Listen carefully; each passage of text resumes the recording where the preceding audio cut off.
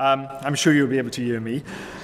Just to start off, what I'm going to try and do this morning is capture three main points in relation to virtual reality, and that's around how we use it in Gwent, some of the pros and cons which we've found with it, and what I think are the next steps in relation to how we can go on using virtual reality. I did have a film clip, but ironically, at a digital conference, the film clip has failed us. So I'll just describe as best as I can. So we've been using virtual reality in Gwent for the last 15 months. And we use it as part of our blended learning offer for both student officers and for experienced officers as part of their CPD. And I'm sure most of you who have seen virtual reality are used to seeing people wearing headsets and using it in that way. But we find it far more beneficial to use it as a virtual reality cave where the person stands with three screens around them with the graphics projected onto those three screens, which causes an immersive environment for them. What that allows us to do is then have a group of officers who are sat behind them actually viewing what's taking place on the virtual reality.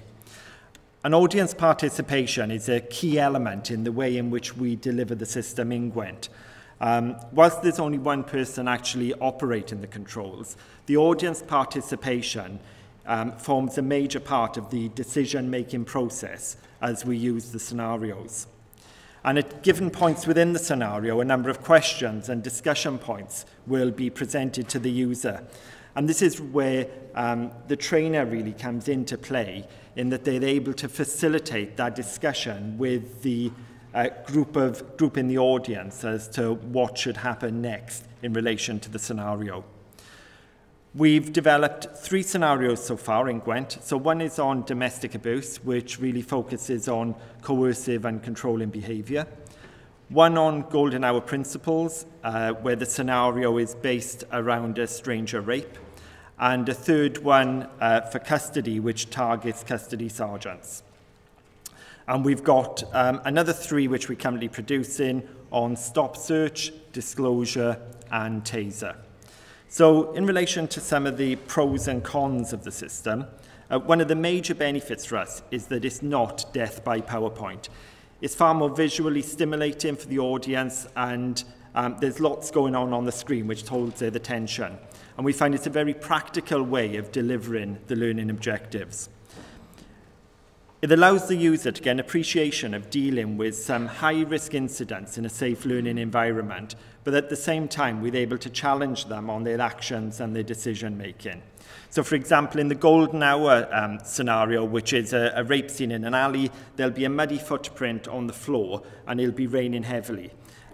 There's the option within the scenario to move items around. So what we look for the user to do is actually pick a bin lid up and put it down over the footprint to preserve the evidence. And it's really interesting to see whether people pick up on those key elements, and it really embeds those learning elements when they then, operationally in the real world. And what we're also able to do is pull different elements from the same scenario to get a learning outcome. So that's some real positives which we find from it. Engagement levels from users have been good, but we have some people who really like it and some people who are less keen on using it. Because it's new tech in force, people tend to be motivated to get involved in it anyway. But the caveat I would put on that is an expectation around how the actual product looks. So when we say to them, oh, we'll be using virtual reality, many of them, because they are used to high-end gaming, think they're going to go in and play Grand Theft Auto, and that's not the reality of it. You know, it's not up to that level. So it's really important for us to have those conversations early on around this is all about your decision-making and the learning outcomes, rather than how the product actually looks, because whilst it's good, it's not at some, as I say, Grand Theft Auto type production. Another issue which we have with some people is it can cause motion sickness, we've found. So we still then need to have an alternative for those people, that they can actually have that same learning experience, but without using the virtual reality system.